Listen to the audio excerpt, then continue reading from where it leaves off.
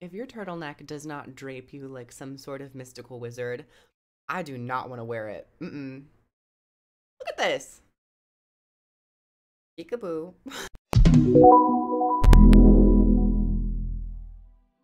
Hello everyone and welcome back to the channel. So today, let's talk some Firebrand. Firebrand has had a history of being one of the more valued elite specs in Guild Wars 2 ever since it was introduced back in Path of Fire.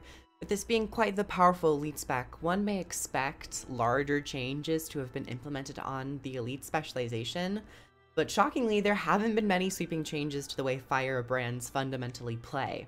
Being a Guardian main, and of course a Firebrand main, I believe that it's time to do some sort of Firebrand redesign to give it more spice and to give it a little bit of extra love in the way that it plays, but also to keep it in more healthy terms with the rest of the elite specs and the rest of the game. Of course, the other profession that cares in this discussion would be Scourge, but maybe I'll leave Scourge for another video. My real point of contention lies in the tomes, so most of this video will be discussing changes to tomes. So tomes are an awesome and iconic ability type to Firebrand, but as they're currently implemented, they're both bland in skill diversity and are often overpowered and difficult to balance, as all three tomes are available at any given time.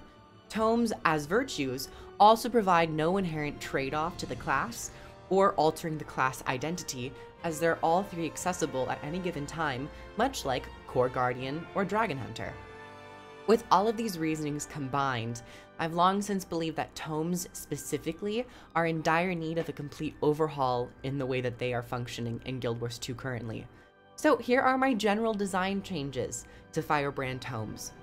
First, let's talk about some problems. First problem, all tomes being accessible. In the world of elite specializations, elite specs fare much better when the player must make pointed decisions to specialize their style of play in a particular direction, rather than having all of the tools available to them at any given time and every beat of combat. For the Firebrand, I'd be highly interested to see a bold change that made it to where only one tome was accessible while in combat, by limiting the player to only one book available to them. Before entering combat, maybe the Firebrand would have to slot in which tome they'd want to bring into the fight.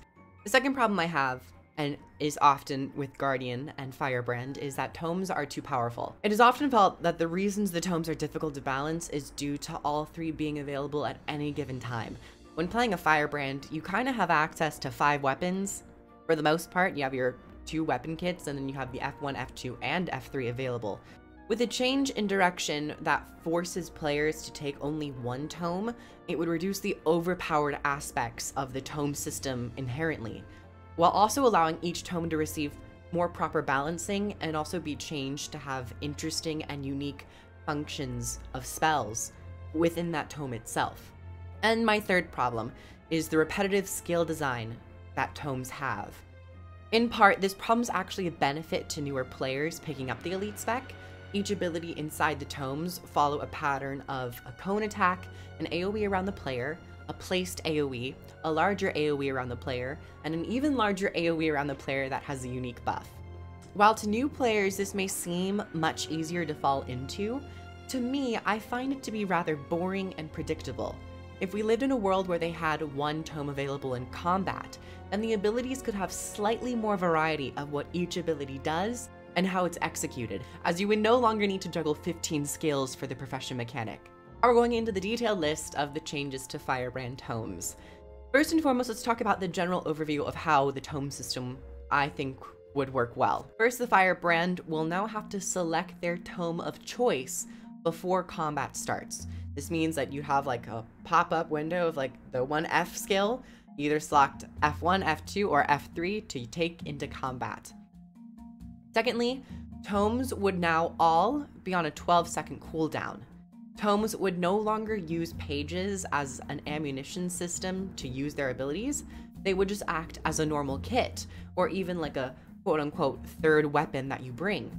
Pages are now instead used to enhance the epilogue abilities, the 5th ability that is the unique buff for each tome.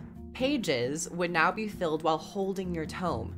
And then as the final note with this page system that I would like to see, I would have it to where the tome pages don't degenerate when out of combat. So you end combat, if you're at like 15 energy or 15 words written down, you have that one page and half of the other page filled. It won't degenerate if you are out of combat, because realistically, waiting in a tome for 50 seconds to get 5 pages would be a large commitment. Let's get into the actual more detailed portion of this video, where I'm going to be talking about the tome skills in specific and my fan redesign of every single ability that is basically available to the Firebrand. So let's begin with the tomes: Tome of Justice, Tome of Resolve, and Tome of Courage. All the passive effects would be the same. However, I would increase the cast time to activate these tomes up to half a second, and all of them being on a 12-second cooldown, which is a little bit more than a normal weapon swap. So it's still something you kind of have to commit to. I could even see something like a 15-minute or a 15-second cooldown. Let's get into the more detailed aspect of each tome in particular. Of course, starting with the F1, the Tome of Justice. I have it to where the auto attack is actually a chain, where you have Searing Spell, Scorching Spell, and then Seething Spell. It would be a single target auto attack chain that you do damage and fire, but the final strike being a larger, almost fireball-esque situation where you explode fire on your target, deal damage, and you burn enemies around them. This would be able to hit 3 targets. Your next ability would be changed to Path of Flame. I almost wanted to name it Path of Fire, just to be very on brand, but we'll keep the expansion title sacred, but I'm definitely pulling reference from that. The second ability that I made was Path of Flame. This would be your very first introduction to a charge spell. Back in the early demos and alphas of Guild Wars 2, there were actually many charge skills that you would actually have to hold down, and the longer you held them down, you gained more effects. Either you got more projectiles out of it, the projectile was stronger, it traveled a further distance. So I wanted to take that idea and that aspect of combat that was long since lost to the demos and alphas, and try to reintroduce it with this concept video.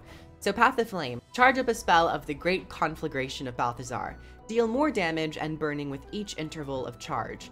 So first charge you do minor damage and 1 second of burning. Second charge, you do more damage, 2 stacks of burning. Third charge, more damage, 3 stacks of burning.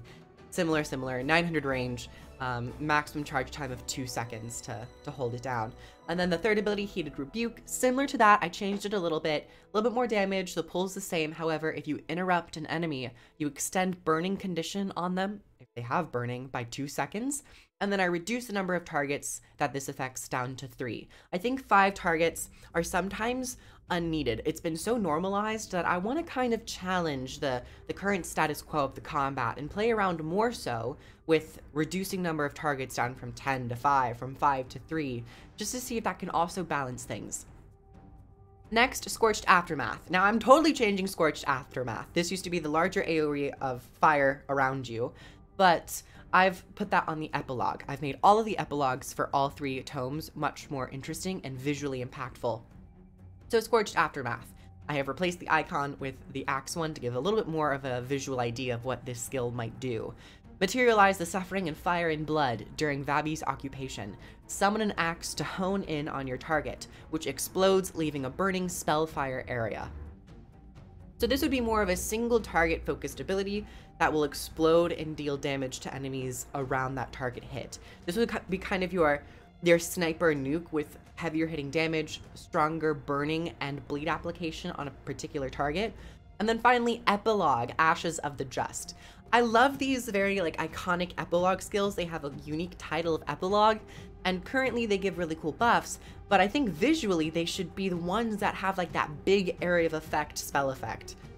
So I have changed this to Epilogue Ashes of the Just, 1 second cast on a 35-second cooldown. Burn the pages of your book, encircling yourself in a massive sphere of spellfire, which allies are in the area of spellfire. They gain stacks of Ashes of the Just.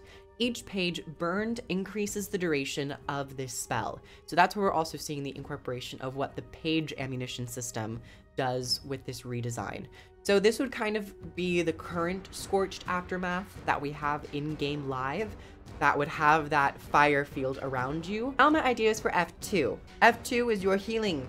And I think with End of Dragons, introduction of single target abilities, and as they continue to improve the single target ally experience, hopefully with better auto target systems and, you know, just better overall execution of it, I think ally targeting and single target healing spells have a great opportunity to actually balance support and healing in Guild Wars 2, to not make it super overpowered where you just do a massive conal AoE and you heal people for 2,500, 3,000 healing. With this design, I've incorporated a little bit of that single target ally healing. So, changing the F2. First spell is Holy Spell. Tales of guiding spirits, aid friends, healing them in front of you and smiting foes. This is your auto attack. It'll be more of a road-shaped linear AoE that will do minor damage to 2 enemies and minorly heal 3 allies. Once again, healing abilities don't often dip below 5 targets. So I'm just wondering, what if we had also additional area of effect balancing for healing by dropping the number of targets down to 3? If you use this ability on one single target, the ally targeting, you would channel Healing Light onto your ally, providing a stronger instant heal at that target to heal them. So the healing on the AoE baseline would be around 400, 450, but a single target, you do baseline 900 healing, something a bit stronger, a bit more focused. Skill number 2, we have Radiant Recovery, the second charge ability for the Tome. So this would charge a spell honoring the rebuilding of Vavi, releasing a cleansing halo in an area which gains stronger healing effects the longer this spell is charged. So healing per condition, normal. If you max charge this, the healing per condition is greatly increased, but each charge you remove 1 condition, second charge you remove 2 conditions, third charge you remove 3 conditions. Next we have Azure or Azure Sun. I wanted to keep the identity of this spell because I think it's already pretty good. So Azure Sun, channeled from countless poems, create a burst of light in a location, granting boons to allies while removing their blindness. Additionally, you blind foes. Next, we have a 4th ability that is completely changed and new, Regeneration Hymn, and this ability only affects ally targets or yourself. It's slightly different, but I think this is something that we could maybe see in the future to play around with it. The Regeneration Hymn, anoint an ally with the hymns of regeneration from past healers. Bless your ally with a healing spell, healing over this hymn's duration. Using multiple hymns on a single target doubles the healing potency. If you don't have an ally targeted with this ability, you just cast this on yourself as like your own self-heal ability. But this ability would heal initially for an amount of like 500 or so, but this would be a unique effect separate from regeneration that does healing that wouldn't be able to be removed by conventional methods. So it's a specific heal over time ability. So Regeneration Hymn would last for 5 seconds, and it would deal around 1200 healing. And then finally we have the epilogue for the F2. I think it'd be awesome if that big water field that's on the current 4th ability would be the epilogue actually. So epilogue, Eternal Oasis. Burn the pages of your book, creating a mobile healing field around you, healing allies and converting conditions into boons with each pulse. While in this area, allies gain increased incoming healing. Each page burned increases the duration of this spell. So basically baking the 4th ability into the 5th ability. The duration would be 5 seconds, but each page burned, possible increase of 1 second for a total maximum potential of this ability lasting 10 seconds, with a radius of 360, number of allies 5, and it's a water combo field. I also forgot to mention the F1, that epilogue should be like a fire field. Now we're getting into the Tome of Courage. This is where I had a lot more fun, okay? Because the Tome of Courage in particular just feels like a lot of boon generation. And while that's kind of cool, I want this to be like your defensive tome, like where you are the knight, like you are Tarai Asa. So I definitely pulled from that imagination. Okay, Tome of Courage actually gave it an auto attack. This would be Tarai's Slash, Tarai's Return, and then Severance. Tarai's Slash would just do some damage and apply 1 second of protection on yourself. Tarai's Return would do the same thing, with the final ability, Severance, being slightly more intricate. With the grand power of Tarai, pull the energy from your target and an enemy close to them, dealing damage and inflicting a condition on them. So PvE, F3, you're that knight, you're Tarai Asa, you're the front line, you want to be that tank. I think this ability we could have an auto attack that applies taunt in PvE scenarios. PvP in World versus World, I think just weakness would suffice. But I'm on the taunt train. I will be championing taunt because it's, I think, criminal that taunt is not better utilized. Nevertheless, let's continue. During challenge, this would be the F3 charge ability. So during challenge, as the tails recount to Rai, charge your energy to taunt foes. Gain more benefits the longer you charge this spell.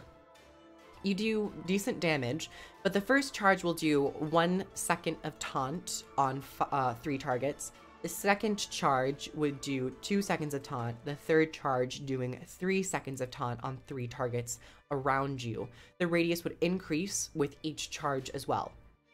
At maximum stacks, or at maximum charge, then you would gain that resolution buff. Next, for the third ability, we have Valiant Bulwark. I have removed a decent amount of the stability application, which F3 is so powerful because it has such consistent stability. So I've baked it a little bit more into Valiant Bulwark to give it something more than just creating a reflect bubble.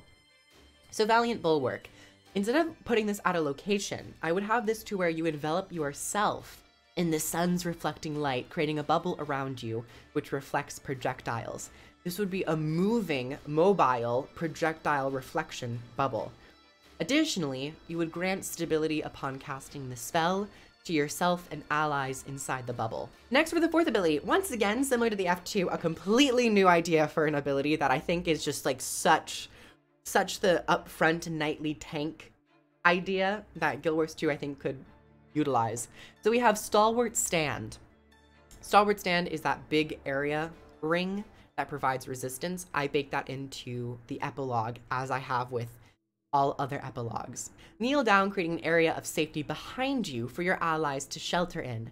While you channel this spell, take significantly reduced damage and transfer a portion of the damage your allies would take to yourself. This would be an ability kind of where you are preparing for a massive damage strike from a boss, a fractal, a tank, or even in PvP, if everyone's taking a lot of damage and there's a big like meteor shower going off, you could do Stalwart Stand, give yourself a little bit of stability, but then you have this road slightly in front of you that trails behind you. You take 70% less damage, and then you pull 25% of the damage strikes that your allies are taking to yourself. It's similar to a Bulwark gyro that Scrapper has, and many other areas of Guild Wars 2's combat. We have systems where you yourself can redirect a portion of your allies' damage onto yourself. And then we have the epilogue, Unbroken Lines. This would basically be your current 4th skill where you have that big light field spell symbol. But basically, burn the pages of your book, creating a spell circle around you, granting allies defensive boons, and enchanting their armor to increase their toughness for a time. Burning more pages prolongs the spell area. This wouldn't be a mobile field like the previous tomes. This would be something you place down, but essentially the larger spell area, instead of just granting resistance, this would grant a second of Aegis, protection, stability, and quickness to be like that very highly valued spell that could last for 10 seconds if you have all of your pages up. But then of course, Unbroken Lines would be a 5-second buff that refreshes its duration with each pulse, granting allies, 10 allies, plus 300 toughness. The reason why I did 10 allies, because I was thinking of raids, you know, just in case certain bosses do tank based off of toughness. And I actually think that all of them really should, for the most part. So that's why I went with the 10 target cap, combo field light. All right, everyone, that was the first portion of this video. I actually didn't stop there.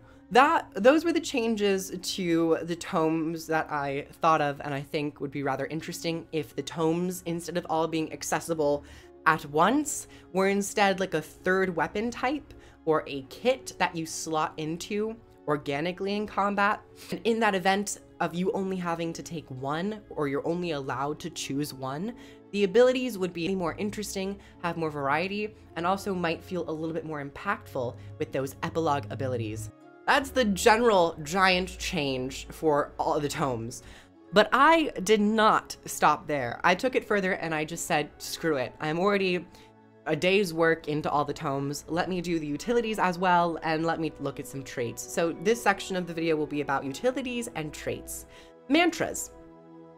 Mantras a while back were changed to no longer be a spell type that you have to prepare and then use all 3 charges and then prepare it again. I think that they can still go back to an idea of preparing a spell, but not in a similar way. If you might recall, in the tomes, they had charge abilities. I think mantras would be the perfect utility type to incorporate that charge mechanic where you charge a spell to gain use out of it. On top of the charging aspect, I inputted a second ability for the Guardian in particular with all the mantras. So you wouldn't have to prepare the mantra, you would just do the first 2 abilities, and the third ability of whichever mantra you have is that special ability that mantras used to be. Slightly tweaked here and there. But let's get right into it, because there's many more tooltips to go over. So we have the healing mantra, Mantra of Solace. I would change the very first function of this ability to be a more pure healing ability. This would be a 1-second charge on a 1-second cooldown. This mantra could be a channel where you heal yourself and allies, and then the longer you charge this mantra, the more healing you get out of it. And then the final ability, when you get down to the final charge of that mantra, would be Divine Solace. Channel the final mantra of healing for yourself and allies. Charging this mantra for a longer duration strengthens the spell. So now the initial self-heal is bolstered to 1500, and the charge heal will always be a flat 500. However, if you charge this to your second or your third, you will get Aegis. Charge 2 is Aegis for 2 seconds. Charge 3 is Aegis for 3.5 seconds. Once again, 3 allies. This ability would be slightly more balanced in the sense that it only affects 3 allies. You actually have to charge it. And I wouldn't mind seeing this charge be around like 1.5 second charge. For the mantras, I did lower it down to 1 second because I was thinking about how mantras currently are, and maybe a 2-second charge would be too long. However, I've since kind of gone back on that feeling, that notion. So maybe a 1.5 second charge for each of these abilities would be acceptable. And next we have Mantra of Truth. Cast the Tenets of Truth to debilitate your foes. This would do slightly more damage, and this would do cripple and weakness. This would no longer initially blind. It would just rely on that cripple and weakness. Divine Truth. Channel Divine Truth to strike foes and greatly inhibit that. Charging this spell increases its effects. So with the charge aspect of this, you would increase the damage with each charge. 450 to 550 to 720. This would apply Immobilize and that blind. So I took the blind from the base mantra, baked it into the final portion. Mantra of Flame. This mantra wouldn't actually have a cast time. This mantra would just be insta-cast because it kind of already relies a little bit on it being fast. So Mantra of Flame would be the same. You would do damage and burning, but the final ability would be Divine Flame. Channel the Divine Flame of the War God. Call down a line of meteors to deal destructive damage. Channeling this spell improves its strength. Similar to some spell effect animations that I had in mind from Balthazar, and also when you're fighting the dervish in some fractals, when Balthazar calls down those meteors to come and strike. It's a really beautiful fire effect. It's a very updated modern fire effect. So I took inspiration from that. Each increased charge, you would do increased duration of burning, possible 4 seconds, 5 seconds, or 6 seconds. But then also with each meteor strike, it would convert a boon into a random condition, or convert a boon to its proper condition. Next, we have Mantra of Lore. This would be a half-second cast time. Channel a Mantra of Cleansing, removing conditions and aiding recovery. This is pretty much the same. Granted, I put cast times on many of the mantras. 3 seconds of regen, and it would remove 2 conditions. The final ability for the Mantra of Lore would be Divine Lore. Channel the Mantra of Divine Lore, converting conditions into boons and healing allies. Charging this spell increases its potency. This would be your go-to stronger area of effect ally heal that also gains the benefits of not only cleansing conditions, but flipping them to boons. So the intervals would be 250 healing, 500 healing, or 720 healing. And then baseline, you would just convert conditions to boons. Next, we have Mantra Potence. Recite a hymn to quicken yourself and allies. This would be a half-a-second cast. I think the mantras having a slight cast is also wise to reduce the power creep aspect that mantras currently have. But quickness would be 2 seconds.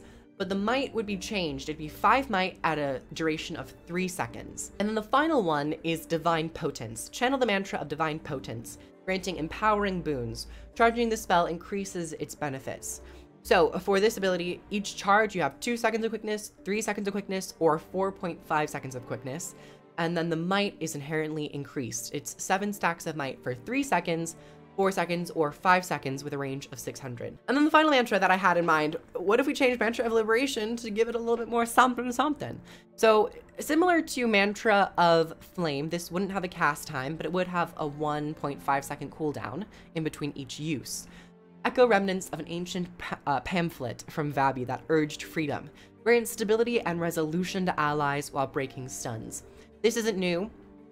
It's your stun break. That's another reason you can't really have a cast time on the initial things, is because you'll break your stun, get stability and resolution. For the final spell for the mantra, it would be Divine Liberation. This would be a charge spell, so you have to charge it for 1.5 seconds. I know it says 1.25 seconds, but let's up the charge duration a little bit. Channel the mantra of Divine Liberation, ensuring allies stay on their feet and bolstering their defenses. So for the final mantra, not only would it apply the stability and resolution and stun break, but each charge you would actually give allies barrier. So first charge is just 300 barrier, second charge is 500 barrier, and if you get to the final maximum charge, maybe for the elite, it'd be a 2-second charge. You'd give allies 1,000 barrier. So all of these final abilities have their own unique cooldown, meaning that they are a stronger portion of that mantra. And let's get this out real quick. Let's do the traits. So the traits, because we've changed so much that has to do with the tomes and also the mantras, let's look at the traits and see if we can give them a fresh coat. So first and foremost, Unrelenting Criticism. It's a trait discussing something that we didn't even touch. It's about axes. I think the stun on a symbol that is on such a low cooldown is too strong for an adept trait. Axe skills have a chance to inflict bleeding. This would be increased to 35% chance instead of 33% chance. Next, and additionally, Symbol of Vengeance will instead summon swirling axes in its symbol. So you get the symbol, of course, but you get additional axes that spawn within it just to do slightly more damage.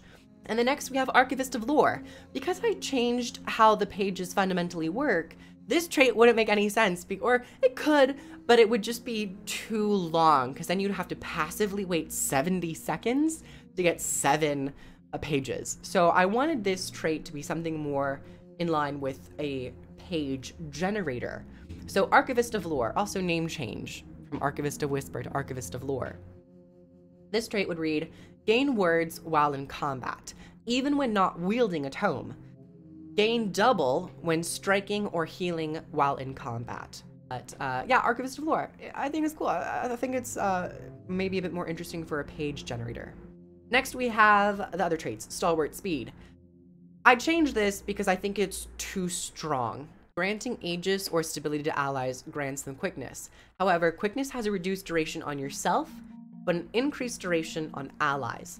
So it's kind of that selfless buffer where you are applying stronger amounts of quickness to allies, but you yourself might not have quickness on you many times. And this would be all sources of quickness. So if a Chronomancer applies quickness to you, that is reduced by 15% in its duration. But I think it's smart because there is so much quickness in the game now, and Firebrand in specifically can apply so much quickness already. Legendary Lore. Tome skills gain bonuses from scribing or scribblings in the margins by ancient bards. I have just kind of tweaked these actually. I think I've reduced their duration to make it even more valuable. So F1 is a 15% increased burning duration for all game modes. It's 10 in PvP and War vs. World and 20, I believe, in PvE. Striking a nice middle ground of 15% increase because there's only one tome available at any given time might be smart. And then for the F2, every ability that you use on an ally gives them 2 seconds of regeneration. And for the F3, every ability that affects an ally gives them 2 seconds of protection. These duration changes are more of a fan idea in a world where boons do not have such long durations across all professions. So now Grandmaster, we have Quick Spell. Granting quickness to an ally also grants the epilogue buff of your currently equipped tome. So to make quick spell slightly more differentiated and a bit more unique, this instead would grant the epilogue buff of your currently equipped tome. So if you have the F1 equipped, you'll grant allies Ashes of the Just for 5 seconds whenever you give them quickness. If you're in Eternal Oasis, or if you're in Tome Resolve, you grant them Eternal Oasis. For the F3 equipped, you will grant allies Unbroken Lines. For Eternal Oasis and Unbroken Lines, I dropped the duration from 5 seconds to 3 seconds. Only for Lore Master, a subtle change. It's the same. Tomes retain their virtue passives while on cooldown, and then tome skills gain reduced recharge by 25%. Because tomes would now, in this redesign, be more of a kit, more of a third weapon, their abilities could be kind of camped in. And this trait reduces their recharge by 33%, which might be too much. So I dropped the recharge to a standard 25%. So everyone, that is my entire Firebrand redesign for tomes, for utility skills, and even some extra love for traits. But overall, I think I would love to at least test out what it would be like for a Firebrand to have their tomes be essentially a third kit, a third weapon that you have to specifically decide to take. Similar to like the elite skill tomes that used to be back in vanilla Guild Wars 2, where you could only take Tome of Justice, or Tome of Wrath, or Tome of Courage. So thank everyone for coming. Comment down below depending on your favorite parts, the parts that you absolutely hate. Just tell me I'm trash. Tell me I'm garbage. But I would love to hear your feedback on Firebrand. Do you think Firebrand has reigned supreme for far too long? Do you think that it was a wise decision to give them access to all 3 tomes ever since the initial beta of Path of Fire? Thank you everyone for coming. If you would like to help support the channel, I have a Patreon, and you get early access to videos, exclusive interviews, and also you can recommend videos for me to make and suggest as well. If you'd like to also pre-order Guild Wars 2 End of Dragons, I have links down below because I am an ArenaNet partner. Thank you so much, ArenaNet. And yeah, comment down below what you'd like to see. Should I do something like this for the Scourge? Because I know Scourge is also another elite spec that is just really strong and really powerful. I love doing these large sweeping redesigns. It's so much fun for me to do. I get such a kick out of it and talking about balance. So once again, thank you everyone for coming.